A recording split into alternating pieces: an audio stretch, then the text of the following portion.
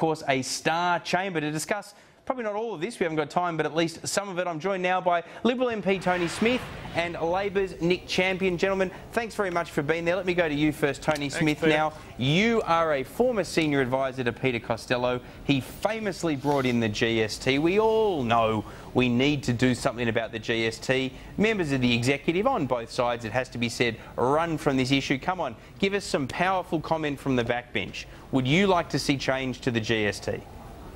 I'm going to disappoint you, Peter. Oh. No, I completely agree with Joe Hockey on this, and I was there when the GST was introduced. It was introduced at a rate of 10%, and it made up for 50 years of necessary change. And I think there should be a greater focus on spending. This idea that... OK, but you can walk and chew gum, but you can walk and chew gum at the same time.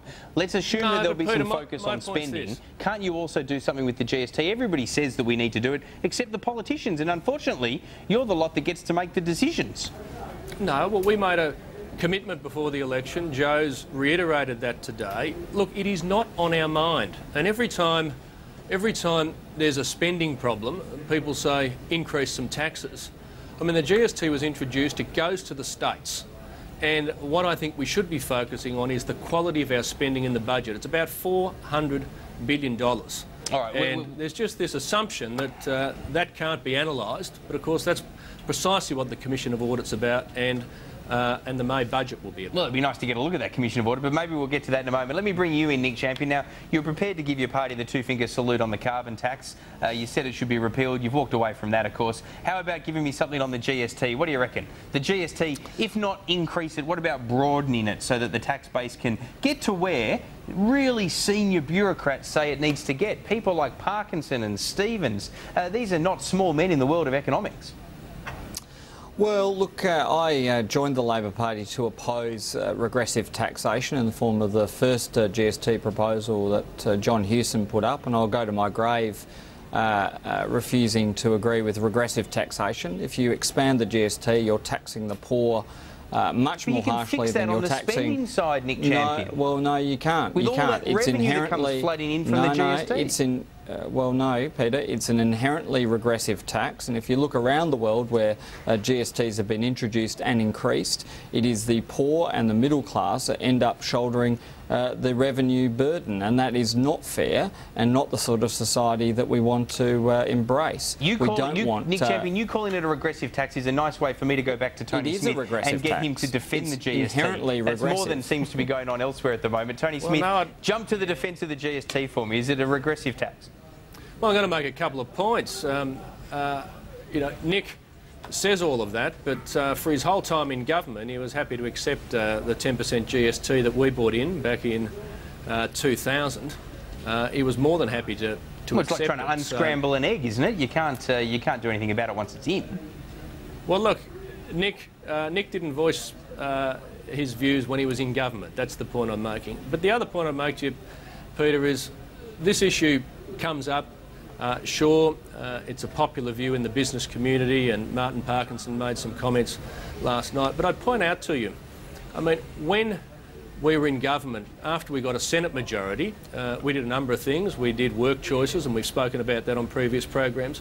We never sought to change the GST.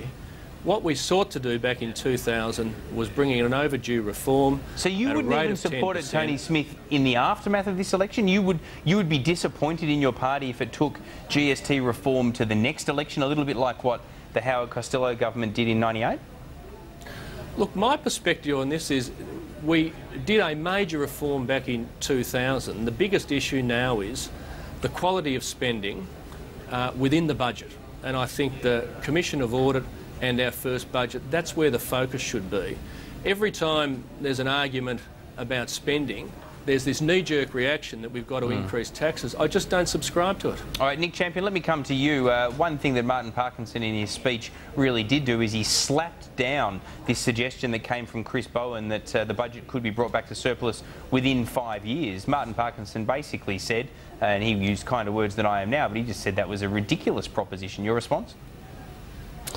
Well, obviously we don't agree, but look, if the Liberal Party want to talk about spending, I'll give them a couple of saves right off the bat. They can get rid of direct action, which no sensible economist thinks will work.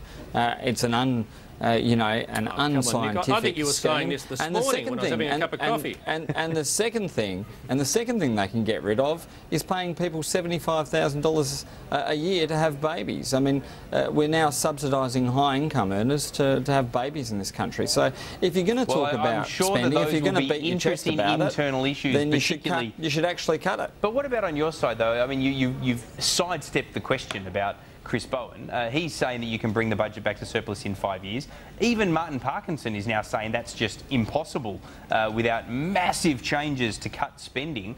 You guys don't exactly have a great track record when it comes to predicting bringing the budget back to surplus. Who do we believe, Chris Bowen or Martin Parkinson? Well, look, I don't think it's a question of believing individuals. I mean, what we've found since the global financial crisis, and governments around the world have had to struggle with this, is that nearly all of the economic assumptions that underpin budgets have begun to change very, greatly in what is a volatile economic environment. And I don't think you can blame bureaucrats or politicians for that. It is just a matter of the times we live in. So, I mean, we have to be sensible about these things. I'm confident that Australia can bring the budget back to surplus, but budgets are about priorities, Peter, and this government's got the wrong priorities. And we will get a look soon enough in May. We're almost out of time, gentlemen, but Tony Smith, let me just ask you about the WA poll. Are you worried that the Liberals might not pick up the 3 senators that it did win, irrespective of the dispute that went on between Labor, Palmer United and Greens? Oh, well, look, it's a tough challenge for us over there. You're right. On any count, in the original election, we won 3. This is a by-election. There are no House of Reps elections, and we don't know what turnout will be. And it's a very big ask. But of course, today we had some other news there from West Australia that will, of course, dismay voters with that issue at the pre-poll centre. And, oh, that's unbelievable. And you, of course, chair the Electoral Affairs Committee. I mean, you must just be shaking your head.